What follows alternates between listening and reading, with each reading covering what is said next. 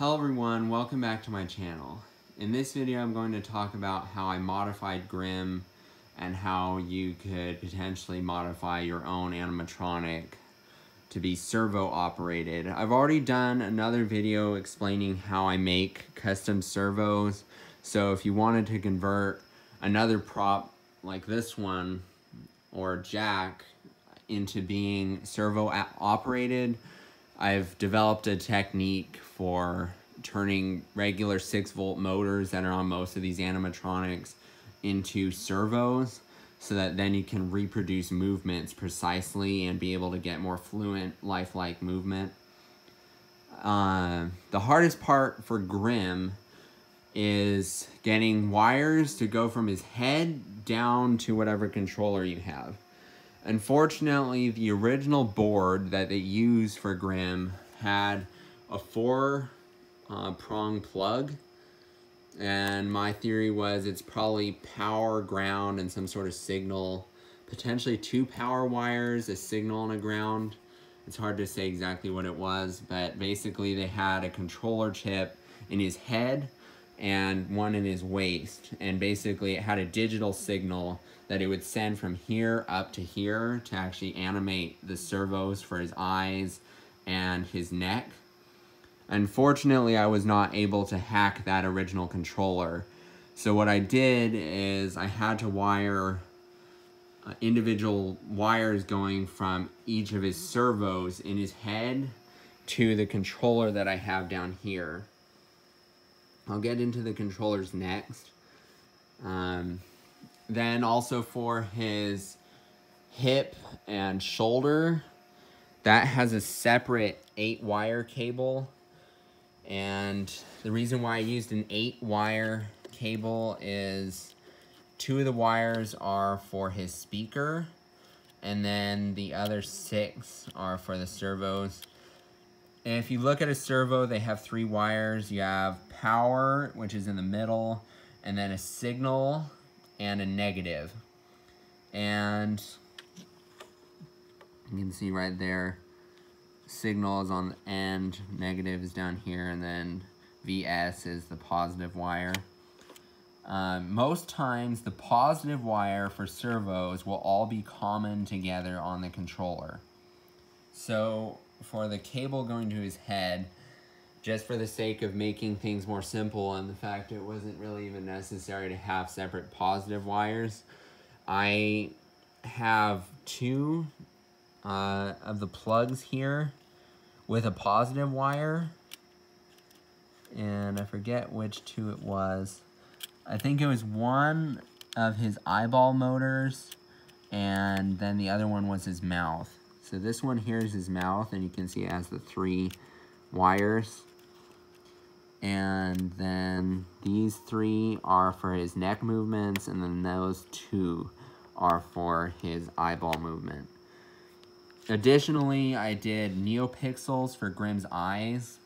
And so if you want his eyes to be able to change color and be individually addressable, you can do a lot of things with neopixels. Neopixels are cheap, but they also need a signal, positive, and a ground. The neopixels are on their own, so those are not affected by the other wiring here. So if the servos ever needed an extra boost of power, it won't affect the eyes at all. Also, the reason why I actually wired a positive wire for his waist and his arm is because those are larger motors and they need more power on demand. You can also do things like adding in capacitors, which I did for his arm, so that you can try and give it an extra boost of power if it needs to move upward quickly, because it is very heavy to move this plastic arm up. So I think that pretty much covers it. His eyes are a very big ordeal. Mine, I had to cut one of them open, and the other one I was luckily able to just loosen the glue and pop open and remove the original LEDs and change it. I could do a video in the future if everyone's interested, showing how I actually produced his NeoPixel eyes, because they're definitely an impressive effect. I'll just go ahead and show quick when hinges creak in doorless chambers, how they actually change color. When hinges... So those are definitely nicer than just having ones that are either on or off, because then you can do things like you can have them be on red. So NeoPixel eyes are definitely a recommendation on my part, but you'll need a controller that does NeoPixels and the servos. This controller, I'd say, is definitely a good purchase. It's a Servo DMX made by Fright Ideas. I'll put a link to this controller in the description.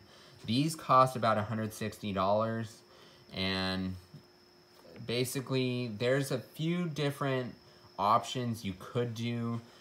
This controller actually has the ability to have just an audio signal come in, and it will it'll basically audio sense. And so if you have an audio file that's just talking, it will try and puppeteer the mouth, and it can also usually do some neck movements and stuff automatically. I haven't tried that feature on this controller, so I don't really know for sure how good it looks. I know though that custom animating it is definitely going to be a better route, because you'll get immediate reproducible signals versus having ones that are sort of auto-generated. But if you wanted to just simply wire Grimm and have him talk with an audio file that you provide, you could probably do the auto talk feature and just wire up an auxiliary cable for like an MP3 player and just have him talking. So that's definitely an option. The other thing to do though is get DMX, which are these wires, and have a larger controller such as this. This controller costs about $400, and you can have an SD card. It also manages audio, because that controller down there does not do anything with audio. So if you wanted to have him auto talking, you would need to also provide an amplifier and stuff to have him actually speak. So here's the DMX output, and here's the audio output.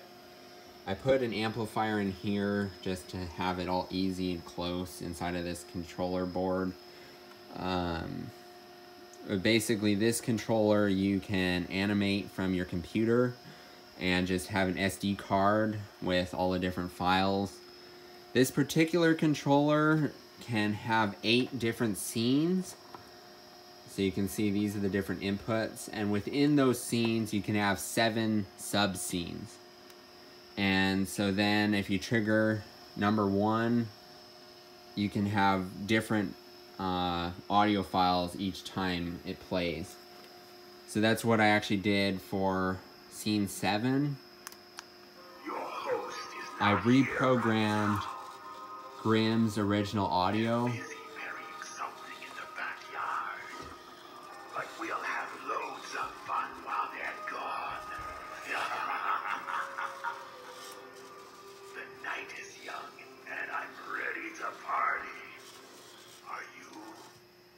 And so that I just simply had his original controller board, and I played the audio into the computer, and then I made an audio file and an animation file for the controller here, so that if you see when it's triggered, you best be careful where you tread on this dark night. The lightning in the background, you'll see it on the next scene. The lightning there is also programmed by that controller. So basically, if you wanted to also have lighting and other things in sync with Grimm, this controller is a very nice option. because I have my chandeliers here animated by this with those. And the third LED right there is the lightning lights. And you can also do relays, which if anyone's seen my Billy Bass talking, that's also controlled by this. So there's definitely a huge variety of stuff you can do with this controller, but it is expensive. So yeah, all in all, for the setup that I have, you're probably looking at $600 minimum if you do all the labor yourself, because just the cost of all the controllers and wire.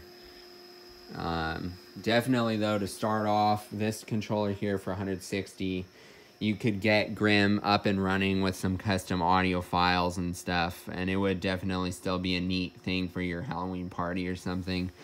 And then later on, if you wanted to upgrade to having a master controller, so you could have specific timed events. Fright Ideas makes a few different controllers. One of them is the Boobox Flex Max. This is the most expensive one that they have currently. I'm sure in the future they'll probably make another one, but currently Boobox Flex Max. This one you can control by this wire to your computer. The upgrade to have the Director Connect is what it's called, to be able to program it from your computer, is an additional $100. And that is basically so you can live animate. And I've done videos showing that in the past, and I'm happy to show more videos on how I actually program.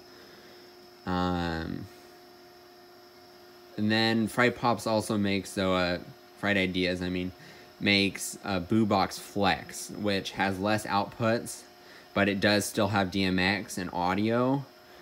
So you would still be able to get Grimm and everything working just as I have it, without really any difference. That one is, I think, about 200-ish, 200 to 300. I'll try and put links in the description to the different controllers. Unfortunately, though, I know Fright Ideas is having a chip shortage, so I'm not sure if they'll have controllers available to purchase.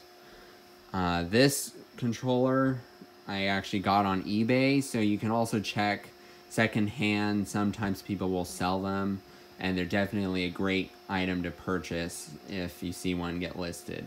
They usually don't last very long on eBay, though. Anyway, I hope this video helps. If you have any questions or comments, just let me know. I'm happy to answer any questions you might have. Thanks for watching, and be sure to check out the other videos on my channel.